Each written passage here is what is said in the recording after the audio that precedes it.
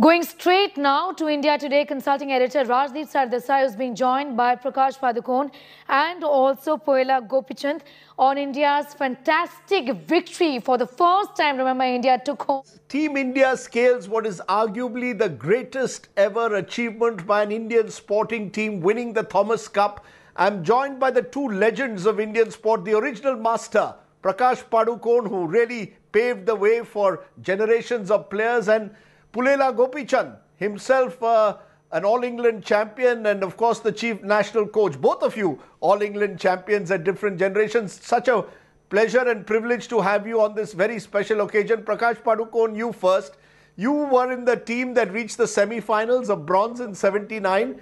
44 years or 43 years later, we won the gold, the Thomas Cup. Did you ever imagine in your wildest dreams that this day could come, that India would be the world champion in badminton one day, sir? That it so soon. Maybe I was confident it might happen after 8 to 10 years, because I think we were always weak in paired events, and we were producing one odd players at a time. So while we won the individual event like the All England or the World Championships, I never thought as a team that we would win, and that too so early. I think full credit to the team. So it definitely not a flash in the pan, because they've beaten all the top countries. It's not just one country. Earlier I think we've beaten Malaysia, but then lost to Denmark. We've never beaten two countries in the same event. So you could probably say that we were lucky at that time. But there's absolutely no luck involved here, and the way we've beaten convincingly, in all the singles, doubles, I think we have truly arrived now. Extremely happy for Indian badminton, and I think it's a red letter day in the history of Indian badminton. It's a red letter day really for Indian sport. Pullela Gopichand, you were sort of more involved with the team. Many of the players you coach in your academy. This must be a very special moment for you, Gopi. Of course it is. I think as a badminton player, as a sports person, as an Indian, I think this is huge. I think to have something like a Thomas Cup winning is something enormous for sport itself, and badminton in particular. And I echo what Prakash sir has said. I think we all knew in some sense the calculations were there that if we could do this, but actually to have all of them play to their best, to their potential, and to actually pull out those 50-50 matches onto our side consistently over a quarterfinals, semi-finals and a finals, I think this really is like a dream run for the Indian team. What changed, Gopi? Because, we've had individual greats like you, like Prakash sir, the great Nandu Natekar. We've had individual geniuses in every generation. What has suddenly changed that we've now got all these young men players? Of course, the women are also there, but these three young men and a doubles pairing coming together at one time. What changed? I think the fact that the depth of the team which the Indian team has, actually not many countries can boast of, and actually to have Lakshya playing the first actually means that you have a very strong second singles in Srikanth and a third singles in Prannoy, and I think that makes it very formidable. Many of the times we suffered because we didn't have a strong doubles to back us up, because we were walking into many of those matches 2-0 down with the doubles as a lost tie. But actually here we have a strong doubles pair of Satwik and Chirag. Against anybody in the world, actually they stand a good chance, and that makes it very commendable. And the moment you pull out one of those first men's singles or first men's doubles, you almost look like a solid team which can pull out those matches, and that is what has actually happened.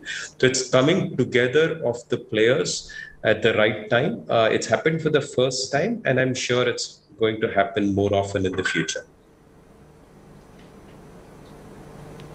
All I can say, Prakash ji, is that, Prakash says that when in 1980 you won All England, we thought that was the Everest in a way that you had scaled.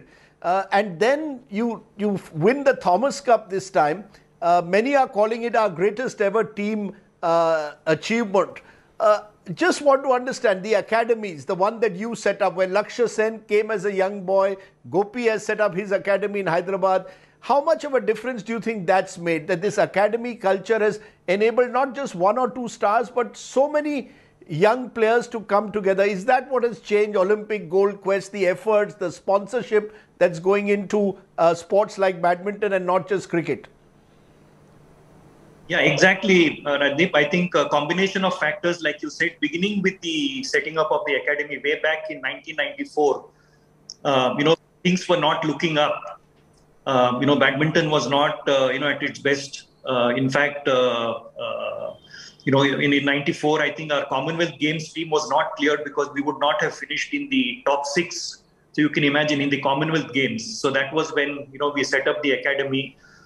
Then I don't know how many people remember, we had a kind of a fight with the federation. The old guard was thrown out. Then, in fact, Gopi and Aparna were, very young at that time, only 18, 19. They stopped them from playing in competition. We had to form a parallel association. Then we merged. Of course, all that is I don't want to touch upon that. But I think that was the beginning. And immediately after that, 98, we did well in the Commonwealth, got medals, where Gopi was the captain. Then 2001, Gopi followed it up with the All England victory. After that, I think we've not looked back. I think there was a gap of about 9 years. After that, I think, government has really helped with a lot of funding. According to me, there's always been a lot of talent, but it was not getting the right kind of support at the right time.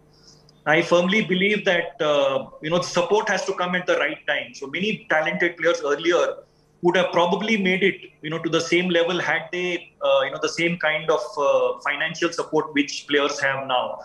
There were so many good players earlier also, but they could not make it, because of lack of support. But I think 2010, when we had the Commonwealth Games here, that time the funding went up. And immediately after that, I think we've never looked back after that. Saina came onto the scene. Then the 2012, the Olympic bronze, then Sindhu came on the scene, then Srikanth, then Gopi's been doing an excellent job of, leading the team. So I think academies, have played a major role. I think the difference being that, these academies, being not for profit, have enabled people from middle class and lower middle class to avail of the best, facilities, at almost free of cost, no cost to them. So I think that is the difference between badminton and I think the other sports, like for example, tennis. We've not been doing so well, unfortunately. But I think the major reason is, both my academy, then many others, some with government support, some with private support, have enabled people from tier 2 and tier 3 cities, who are willing to work hard, put in the kind of effort which is required, to move to Bangalore or Hyderabad. And, we've just provided them a platform. Talent was always there. And I think it's the combined effort of everybody, like the OGQ or Go Sport Foundation, corporates now. So I think I'm extremely delighted, the way the game has progressed. I'm sure, there is no looking back from here. We'll only do better. I only hope, the players, take it in the right sense, does not go to their head. Of course, we have, I think, a lot of talent even down the line. Under 21s, 18s, the game is getting popular. So on the whole, I think Indian badminton is looking up. Actually, for our viewers, we must know that this is a game which in a way was invented in India, was once called Pune, played by the British in Pune and originally called Pune. So there's a deep Indian connection. But you're right, the academies have made a huge difference. Laksh comes from Almora. You've got Srikanth, who comes, I think, from Guntur. Gopi, you brought him to Hyderabad. Laksh came to Bangalore. But Gopi, this academy culture, waking up all these kids at 4:30, 5:30, Presumably that's made a huge difference. I read a piece by you today where you said you barely had 2 Yonex rackets when you went to tournaments at that time. Now presumably sponsorship is there, training, coaching is there. How much of a difference has that made, Gopi? I think overall, the general spirit of sport in the country across sports has actually been very good. I think, as Prakash said, I think 2010 Commonwealth Games was the beginning of the kind of support. And 2012 Olympics was also kind of a moment where Indian population generally looked at Olympic sport as something, or an Olympic medal as something achievable. And in general, the number of people playing the sport, the number of kids believing, or the parents believing that their kids can actually take this up as a career actually has grown. And post that, I think the overall sentiment of sport has grown, the confidence in the sport has grown, and today we are seeing those results come by. The reason I'm asking you this, Gopi, and I'll ask this to Prakash sir first, and you can both comment on it, because, we've always been seen as a cricket-obsessed country. An IPL player can pick up 15 crores for an 8-week IPL contract.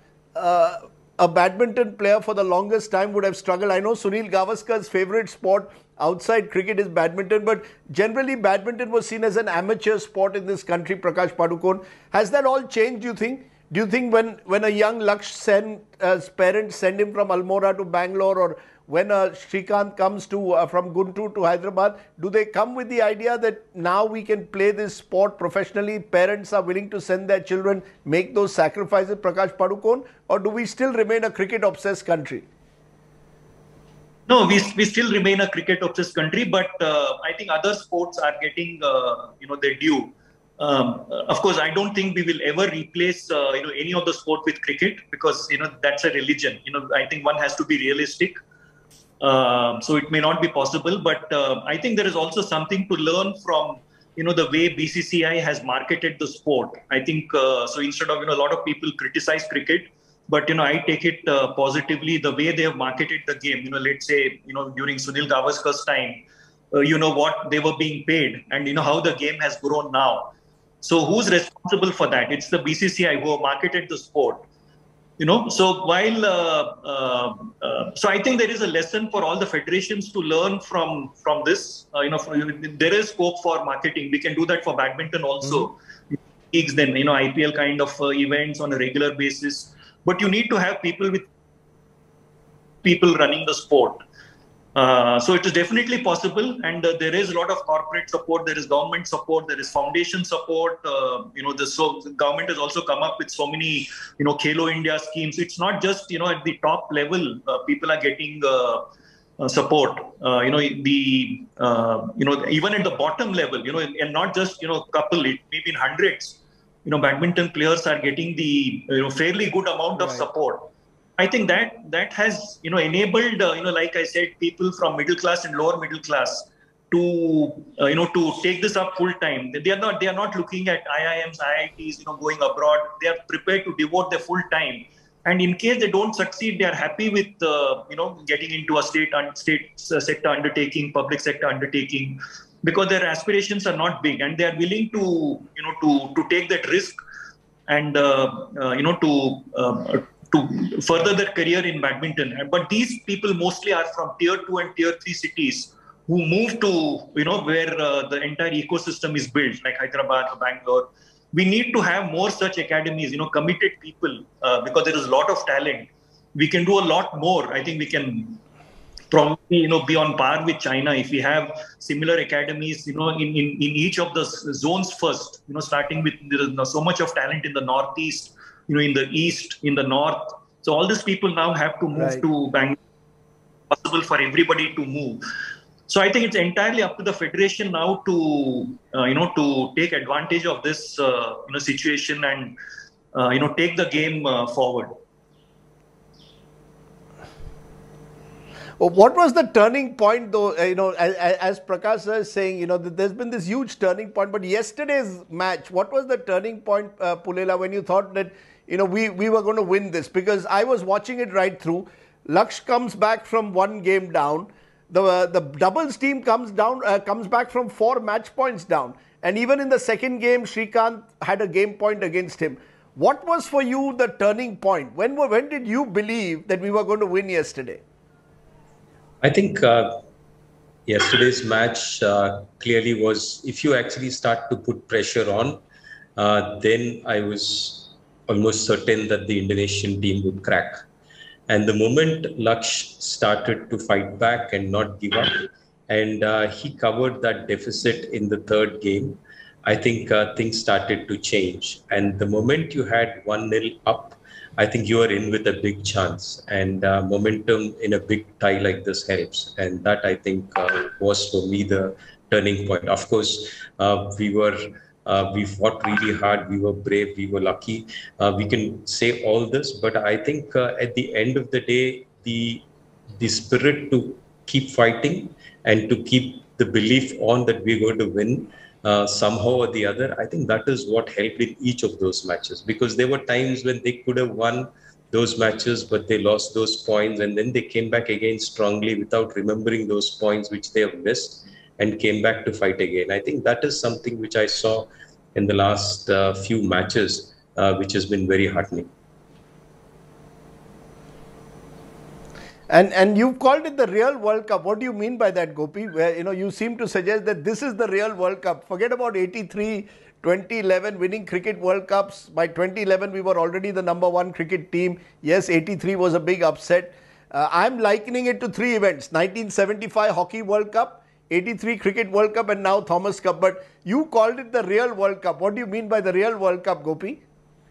I think I'll let people imagine it. But for me, I think this stuff is real. I'm not suggesting that the others aren't. But I think this for me is, in a football sense, winning the Football World Cup.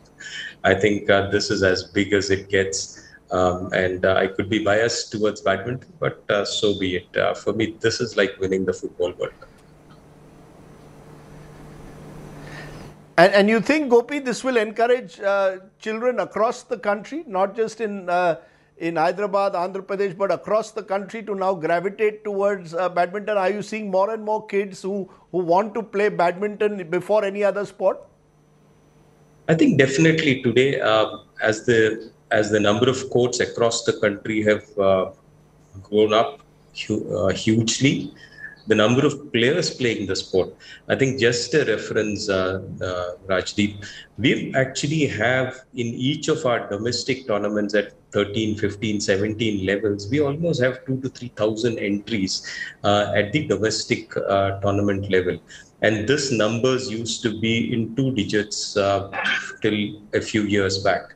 And I think that number growing is a huge, and not only that, when I was playing, maybe there were 30 or 50 odd people in the country who play decent badminton. But today you go to an under 13 event and you'll be surprised at the level which the kids play. So the talent is huge, the talent is deep and wide. And I think it's only up to us how well we can harness it.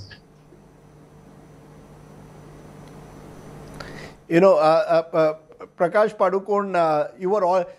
today's Indians know you as Deepika's father. My generation knows you as the one and only Prakash Padukone. How would you like to be seen after today's Thomas Cup victory as someone who handed over the baton to the next generation? How would Prakash Padukone like to see this victory in the context of all that you achieved when you were playing the game? Maybe, the journey which I started probably has ended here. No, I don't want it to end here, but culminated in this, in this victory. I think 1980, was of course, an individual achievement, but in terms of team, in teams, team sport, it couldn't have got bigger than this. Like we said, we've always had individual players, right from the 60s, just one player doing well at a time. Then it was 2 players. Then, maybe it was 3 singles players, or 3 or 4 or 5, 6 good singles players, but weak in doubles. So I think it's been a gradual process.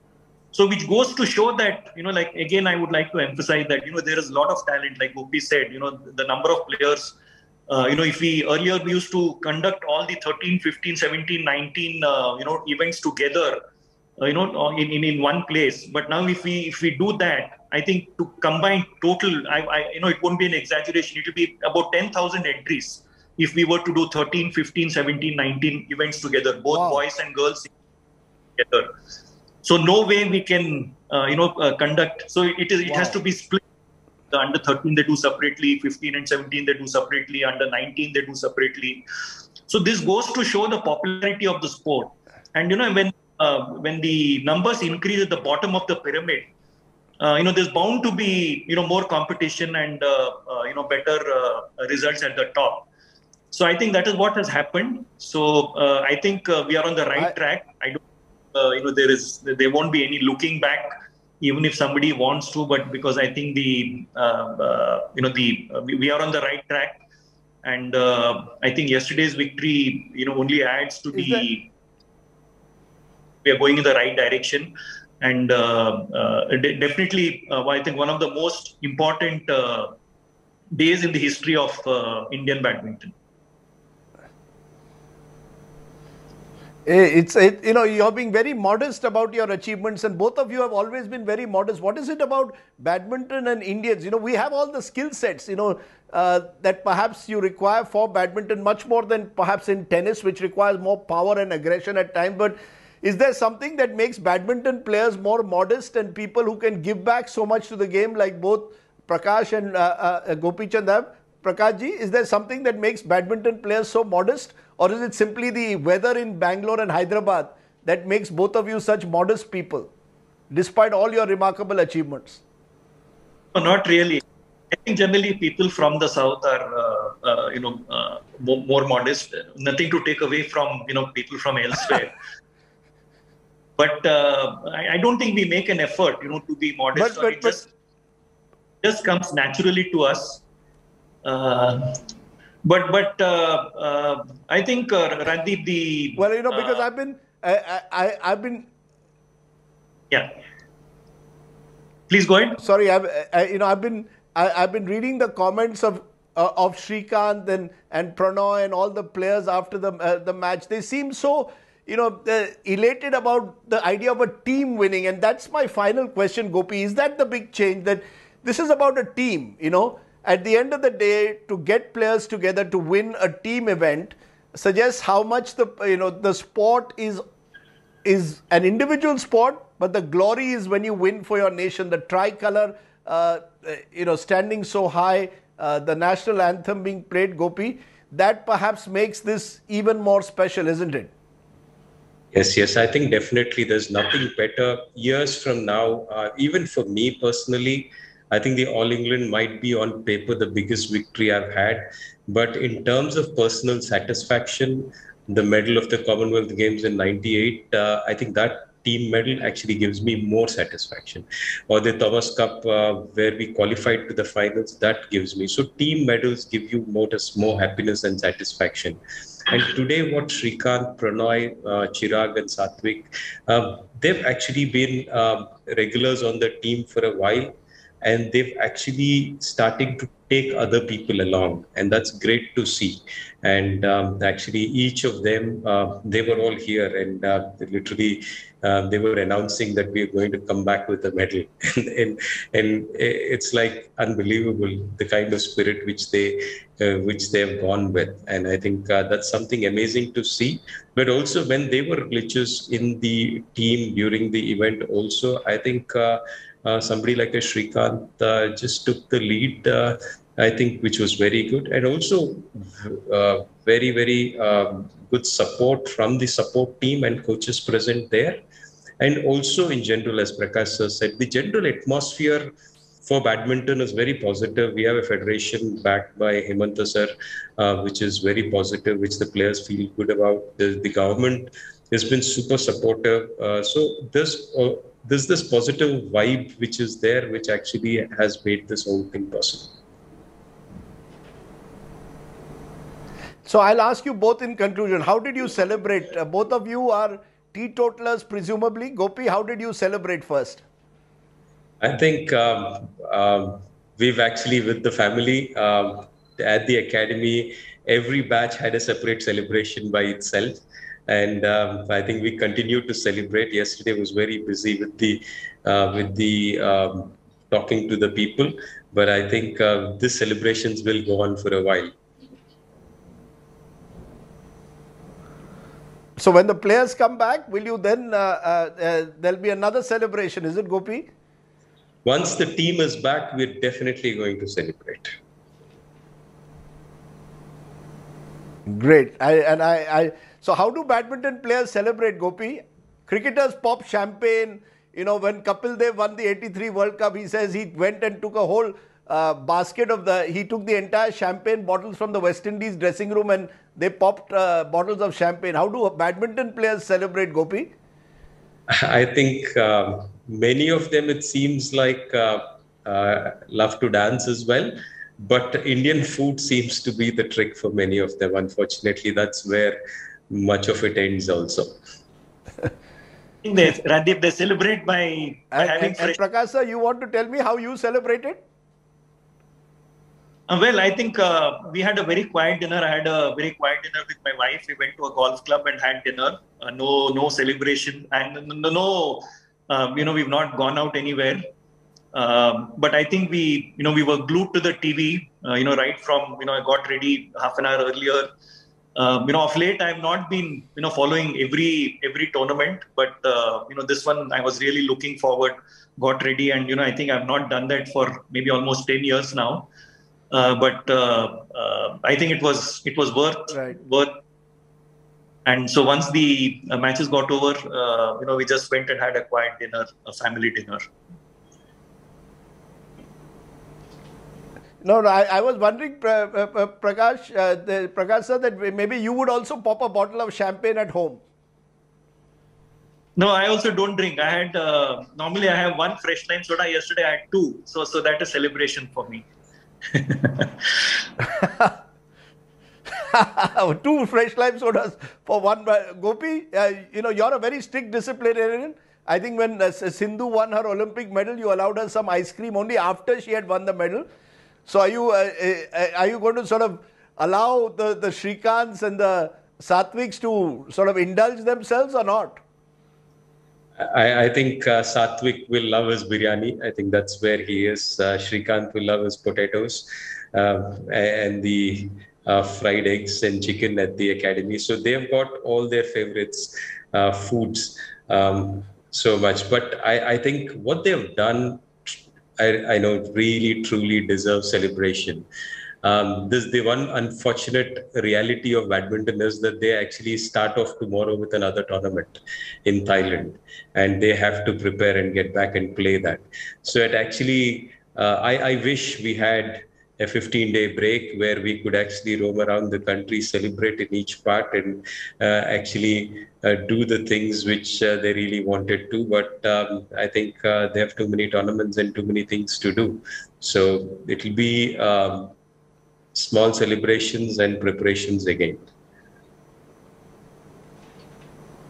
And I hope one day when they all come back, they're taken in a motorcade, given a true celebration.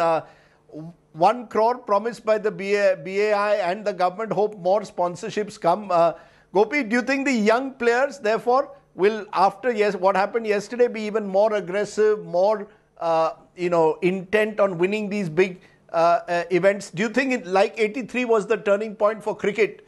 You think yesterday will be a turning point for badminton and all Olympic sports, Gopi, that there will be a sense that now we can do it? Yes, Indians can do it. I think definitely what we have seen today, yesterday, is really a transformation of individuals playing to actually believing and delivering. I think at the biggest stage, this is possible is what the badminton team has shown. And the kind of transformation which they have happened, because maybe 3 or 4 years back, if you go to Indonesia or Malaysia or China and tell that India is going to win the Thomas Cup in 2022, I think people would laugh at you.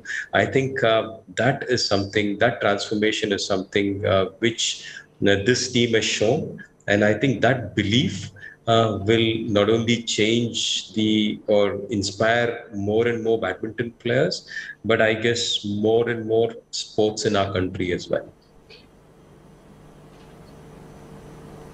You know, I want to tell both of you that both of you, in a sense, represent the best of Indian sport. You have been great ambassadors to the sport, not only with your individual achievements on the court, but what you've done with your academies. The Padukone Academy in Bangalore, the Gopichand Academy in Hyderabad. You have transformed the sport, given back even more than perhaps what the sport gave you. And for that alone, Gopichand and Prakash Padukone, this nation owes you a huge debt. I can tell you I was emotional yesterday. I was in tears when the tricolour went up, and so were millions of Indians. So thank you, Pullela Gopichand, and thank you, Prakash Padukone, for all that you've done for Indian sport and Indian badminton. You've made us very proud, as has this great Indian team. So thank you, and maybe next time, instead of fresh lime soda, you can try something stronger. Sure, Rajdeep. Thank you so much. Nice talking. Prakash will say an extra lime. Thank you, Pullela. You can also have a little bit of extra lime. Yeah, you can put a little bit of extra lime. Thank you both very much for joining me on this very special show. Thanks for watching. Bye for now. The news continues.